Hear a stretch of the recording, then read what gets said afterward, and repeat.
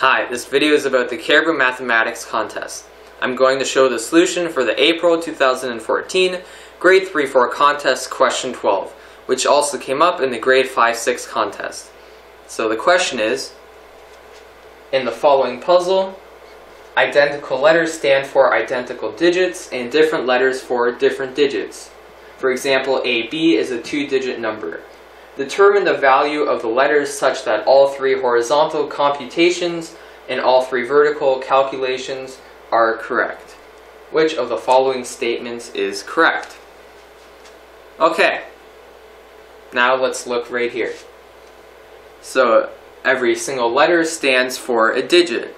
So for example, A could stand for 3, B could stand for 5, C for 8, and so on.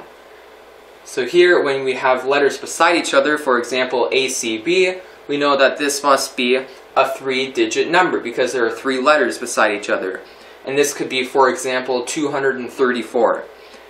And now if we have a number which has 2 of the same digits, like for example here, AA, those two digits must be the same. So for example, it could be 22 or 33 and so on. So we have 6 equations in total. We have 3 here, and we have 3 going down. So what our strategy is, will be to just look for an equation with the fewest letters. And that will be this equation right here, since it only has one letter, A. So we have A divided by A is equal to A. Well, any number divided by itself must equal to 1. So when we have that equals to A, we know that must equal to 1, we know that A must equal to 1.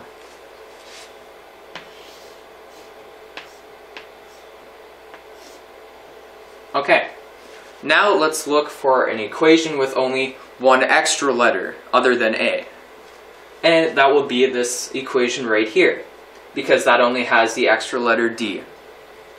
So we have AA, which we know is A is 1, so 1, 1, which is 11. 11 plus 1 is equal to 12, which means that D would equal to 2.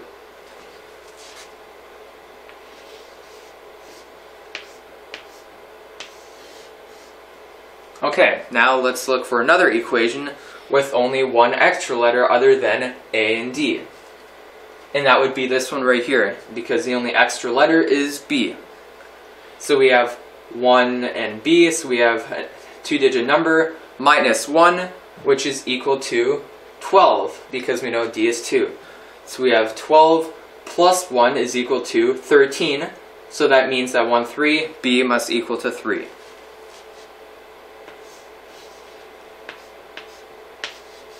So we already have the values for A, B, and D, so all we have to find out now is the value for the letter C.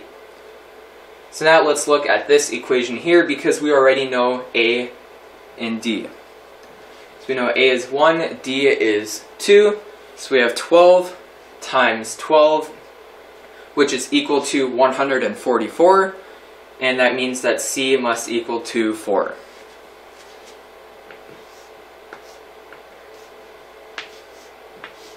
Okay, so now we have all the values for all the letters.